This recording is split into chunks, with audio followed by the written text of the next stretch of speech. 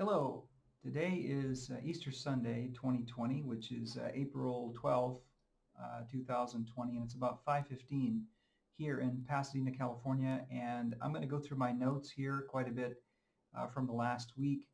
This is not in any particular order again. So first of all, if any of you who are presently program members, that's defined as you've made some sort of program contribution since Christmas of 2019, then that puts you in that category. Let me know if you would be interested in having a live video Zoom chat maybe once a week, or we'll figure out the schedule. But first I need to determine if anybody actually cares. Send an email to vote@thesportsvote.com. We can talk about anything. It doesn't have to just be about ASM related matters. So first I want to gauge interest, and then we'll see about the scheduling and logistics. The Nevada economy looks like #1 to be hit the hardest from the coronavirus pandemic. It kind of stands to reason on a number of counts. It's an economy based upon tourism and gambling tourism, and that's just simply not going to be something people are going to return to quickly. Because first, they're not going to have money to waste on gambling. Second, they're not going to fly anywhere or want to go anywhere where there are crowds of people. So it stands to reason that this would be the #1 spot. I can't say that it breaks my heart, because you know my position clearly on gambling, so I say so be it. State lotteries are down hard. That's also not a big surprise. I'm not a fan of the state lottery system either. I think that's predatory, just like Les Bernal does. Virtual DNC convention. Now this is an interesting development, and I think it just shows where we are in terms of the magnitude of what's happening here, to talk about trying to hold the DNC convention virtually instead of in a convention center. NASCAR. So I said that as soon as first the Gambling Commission in Nevada and New Jersey had a emergency approval of NASCAR, NASCAR gambling, and it resulted in an instant scandal. I said exactly that would happen. It didn't take but a matter of days for that to happen. I find it really amusing that they would think that a gambling emergency can exist under any circumstances. GDP, I said down half. I want you to think about that. JP Morgan Chase and Goldman are both saying 40%, so they're getting close. I'm just going to take that victory lap, because I'm on the record from about 10 days ago, maybe a little longer, saying that that would be the case. I won't get into the full impact of that. It's way too much to cover on this video, but we've never seen anything like that, certainly not in modern times. I'm not even sure that's the case from the Great Depression period. So really rough times coming here. As far as getting our story out, meaning that once we get league funding, we get leagues agreeing to fund on our platform, I would start by going to the LA Times to make it a local story. We talked about this years ago, how the media works. I would start with it as an LA Times story and use that to ring it out from there, and then turn it into a New York Times story.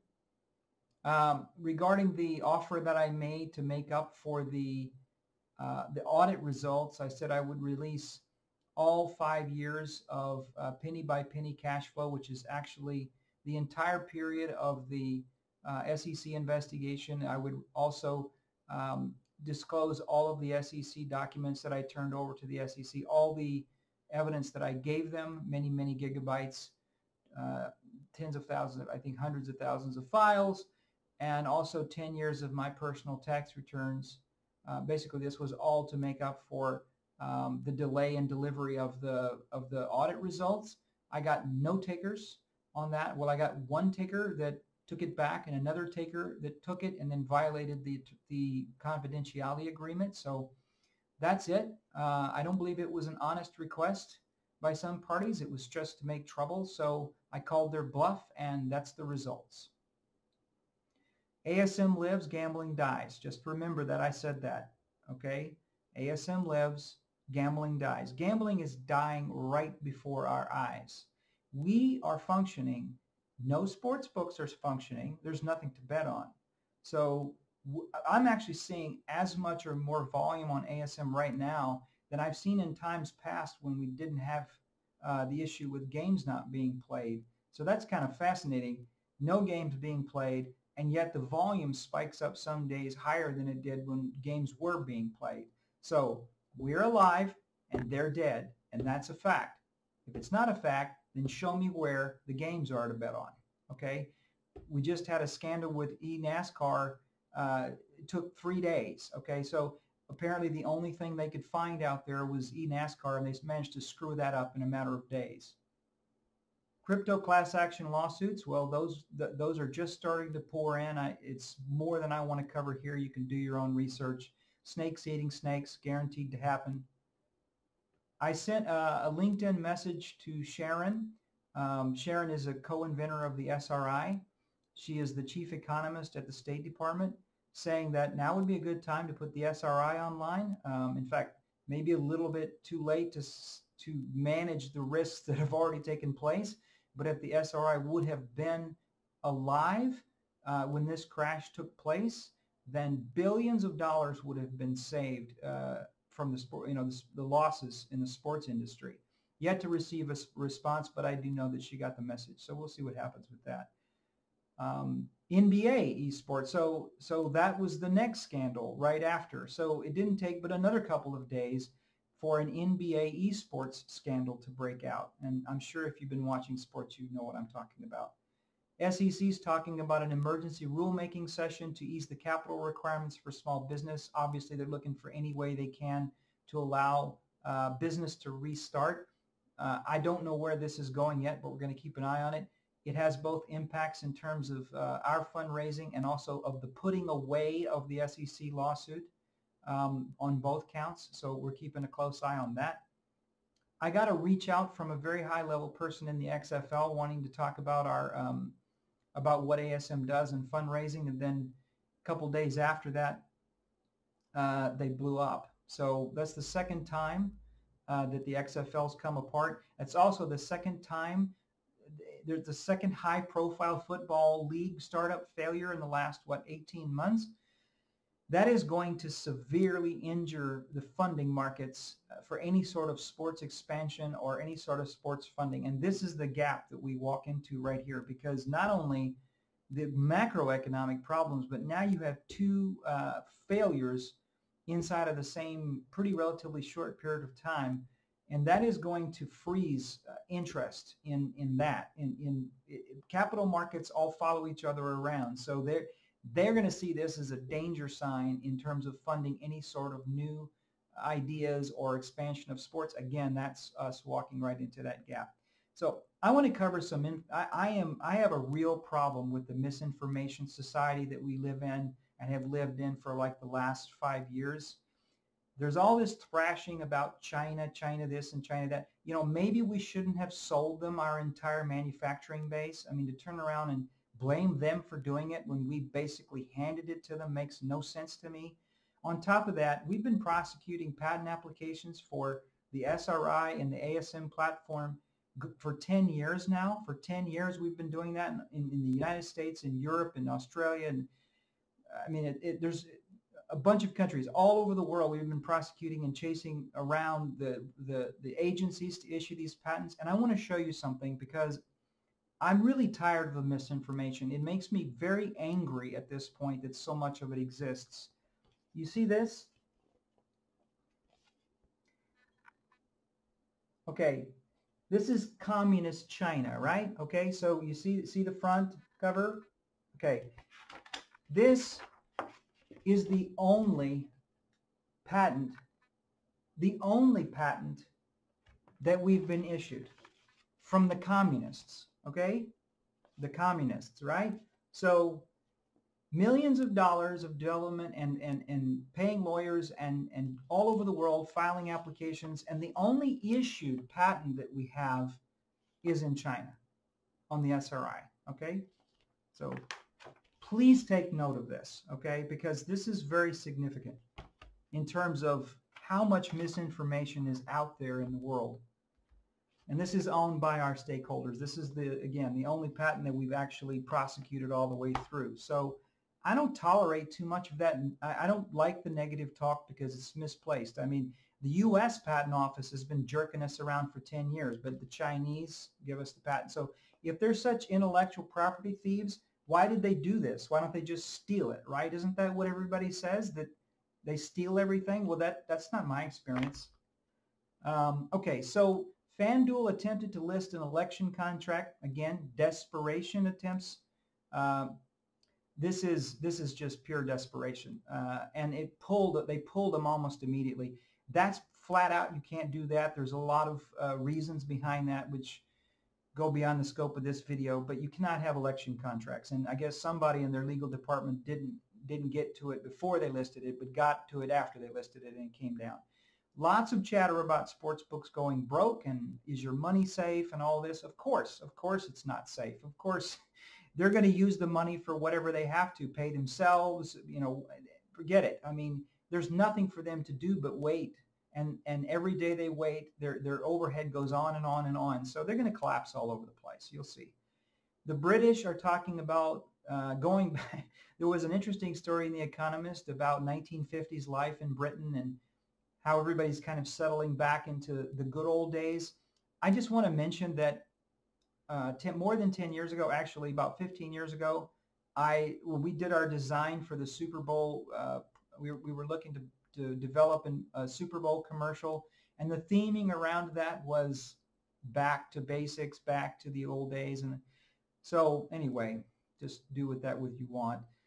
The Arizona baseball, they're trying to see if the public would go for the idea of playing all of the Major League Baseball games for this coming season in one place, in one stadium in Arizona.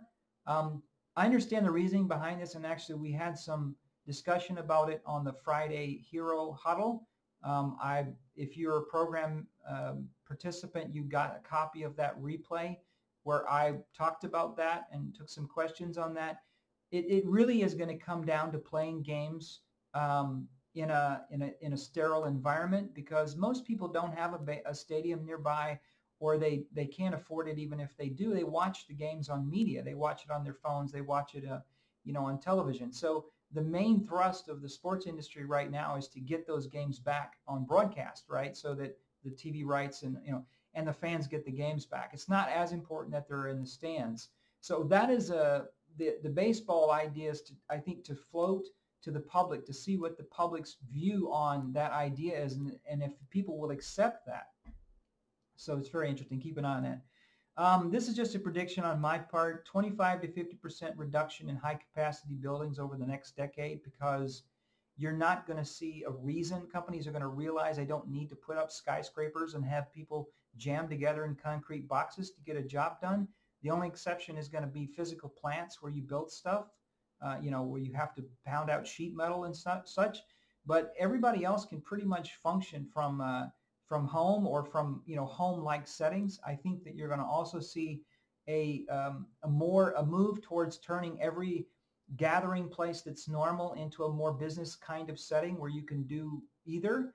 Think restaurants, bars, places where people naturally congregate, because yes, people can work at home, but home doesn't necessarily mean home. It could be at a Starbucks or maybe while you're at lunch and so forth. So I think you're going to see a lot of that fluidity in allowing employees, because everybody's pretty much a knowledge worker now unless they machine things. So I think you're going to see that. That's where the direction is going to trend, and away from jamming people together in big concrete boxes, which I never liked much in the first place. Airbnb, Lyft, Uber, all huge trouble here. Not just because because of obvious reasons people aren't moving around, but the whole stranger danger thing is going to really persist. And I just see maybe in a taxi there will be a taxi authority, and the taxi authority will make sure that there's sanitize the taxis, and there's some rules around to make it as safe as can be. That's the purpose of a taxi commission. But when you get to these peer-to-peer type things, you're literally staying in somebody's house, you're staying in their car.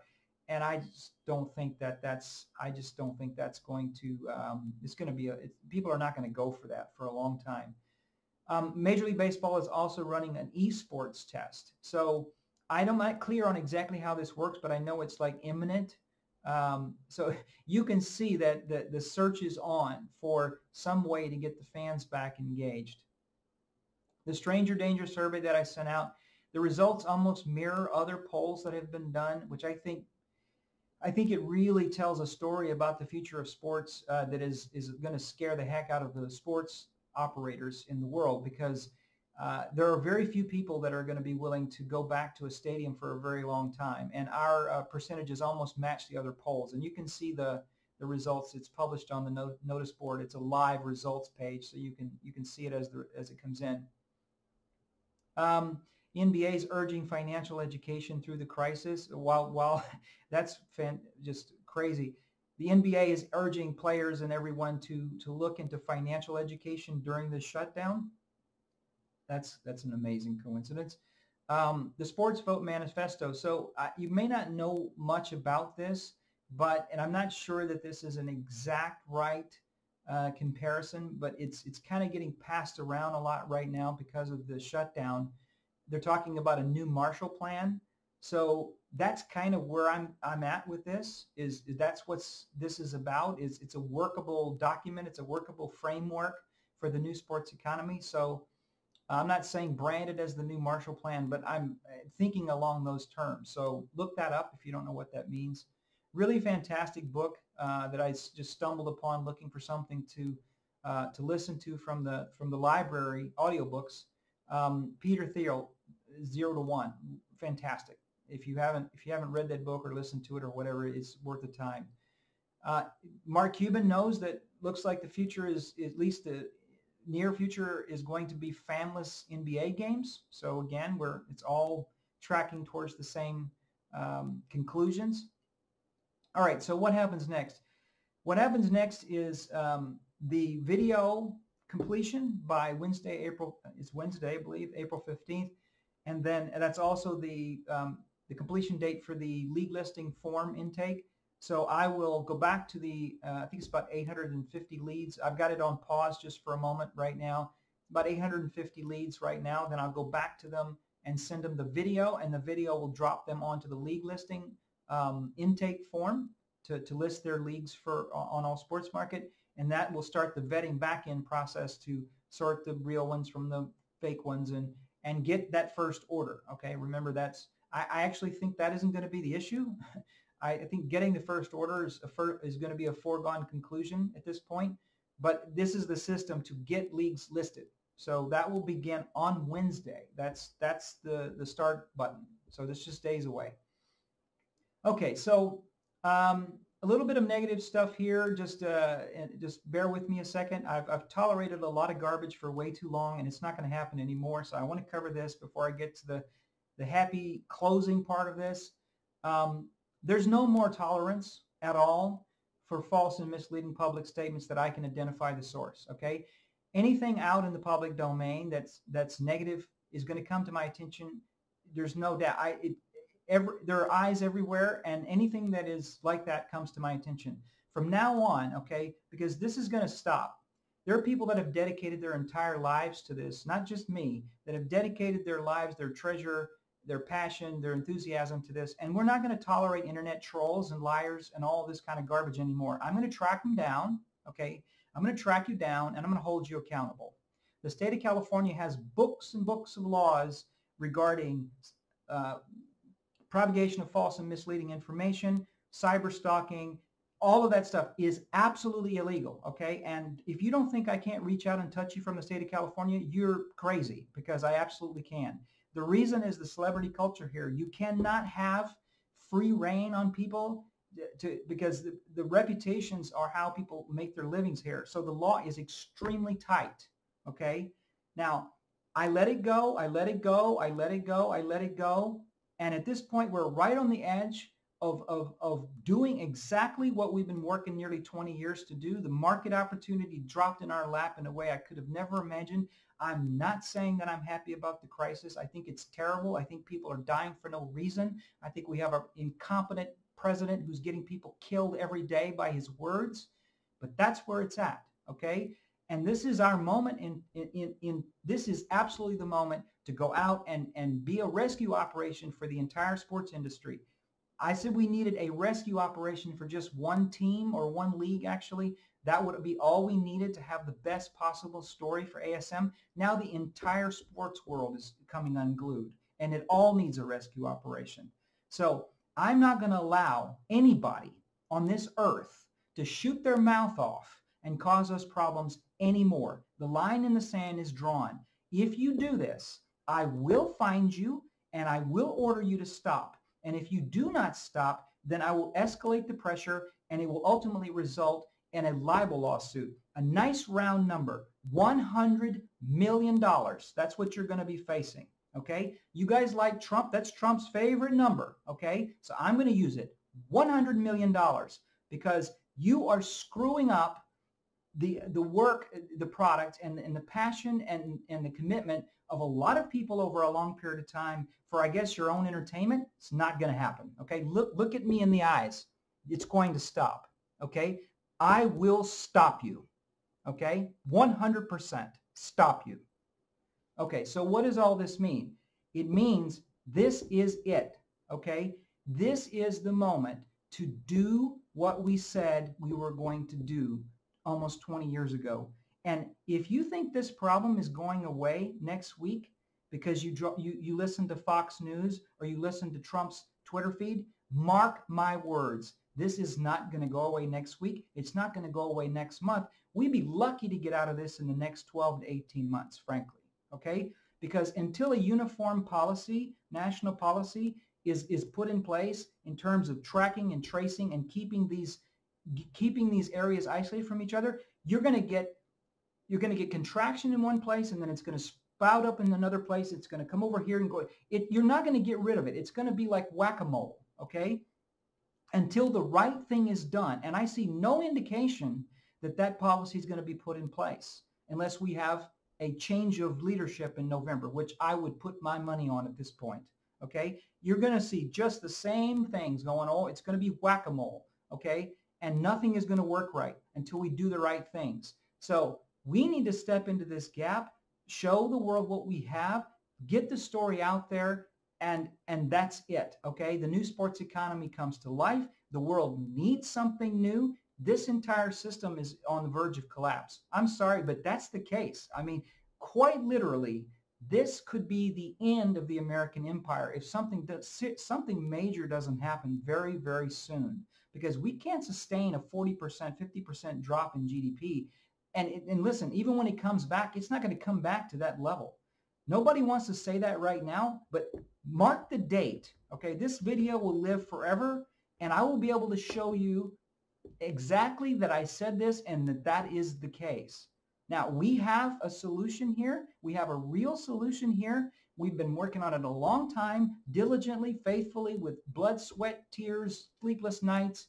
And we will present this to the sports world and we will get takers. And then when that story gets out, our story gets out, and we're going to be front page news. Because right now, the world is looking for solutions. They're looking for first responders for every kind of thing, medical, economic, everything. We are the solution for the sports industry. We can restore this better than before, strip it of that garbage gambling crap, and invest in sports, change the world, build a new sports economy, and make a new future, not just for the United States, but for the world. If you think that's worth supporting, in the bottom of the description there is the current GoFundMe link. Well, it's always the same link. It's just going to be updated with as funds come in and as more are needed. And as I said, if you participate, if you have participated from Christmas until now, and if you participate at any number, okay, it doesn't matter what it is, then you will get into the list to receive the other stuff, which includes the Hero Huddle stuff and basically a briefing that I put together that is a sum of all of this, the teleconferences and all the things that I do during the week. It's a sum of all that information. You'll get copies of that, and also the detailed inflow, outflow requirements and what we're doing with the money and how much we need, all of that. That will be provided to you. But if you're not in the program, you're not going to get that. You can get the public reports from IRS because that's the only thing that we're obligated to do. And at this point, if it's not that you helped us 2 years ago, that doesn't count, okay? You tell that to the airlines. Tell the airlines right now that, well, I was an investor 2 years ago, or I helped you 2 years ago. Listen, the airlines need help right now. In our case, whoever's here now is going to be here when the New York Times runs us on the front page. Otherwise, you're going to keep your stake. I can't take any of that away from you, but you're not going to be close to the team. You're not going to be part of the company in any meaningful way. I'm not going to give you any partnerships. I'm not going to hire you. You're not going to have any direct participation. You'll have the stock claim that you have, and do with as you will. The day will come when those shares will marketable. It will all happen at once, okay? It's going to be just like it always is. Nobody cares, nobody cares, nobody cares. Everybody cares. I've now seen it 2-3 times, okay? It'll be the same thing. But you walk away now and turn your back, okay? Then you stay out, okay? You keep your stake, but we're not going to give you a job. We're not going to partner with you. We're not going to have anything to do with you from the core team. That fool me once, shame on you. Fool me twice, shame on me, okay? It's just not fair. It's not how things work. We need these things we need help on all these various things now, okay?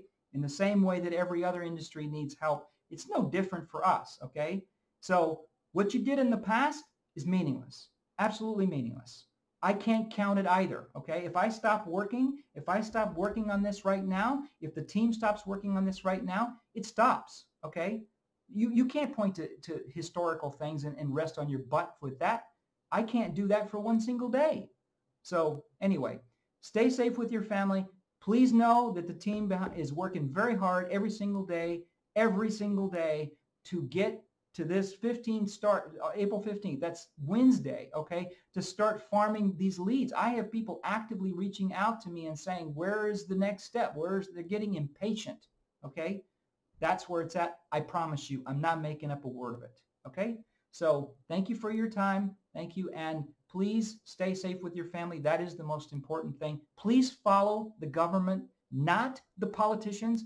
Follow the guidance of the experts, okay? People in CDC, people in the World Health Organization, people that have been doing this for 30, 40 years, okay? That's who you listen to. You don't go to an auto mechanic for a brain surgery, okay? Use your head, okay? Listen to the people that have been doing this their whole lives, okay? Otherwise, you're risking your own life and the life of your family and your friends, bottom line. So thank you for your time, and I will update you again next weekend. Bye now.